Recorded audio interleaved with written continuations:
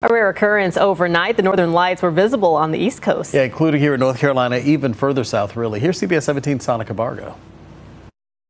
Here in North Carolina, it's rare to see the northern lights. It doesn't normally happen this far south. CBS 17 meteorologist Rachel Dunsing says for that to happen, there needs to be a strong geomagnetic storm caused by charged particles erupting off the sun. You'll see if you look at these time lapses of the sun, you'll see these explosions. Those particles then hit the Earth and make particles in the planet's atmosphere glow. Dunsing says Thursday's storm, which made the northern lights visible in North Carolina, was close to the strongest possible level. Special occasion where that coronal mass ejection happens and it slams into the Earth's atmosphere. Astronomer Patrick Troidhart says people could see the lights as far south as the Florida Keys. And so it had a lot of energy, and so it can actually push that, what they call the aurora oval, much further south. The best way to see them is through photographs. The farther south you go in latitude, it's just a little bit harder to pick up those colors with the naked eye. Dunsing recommends grabbing your phone. As long as you up the exposure, let a lot of light in, you should be able to have some great views. Although Friday night might be too late. I think the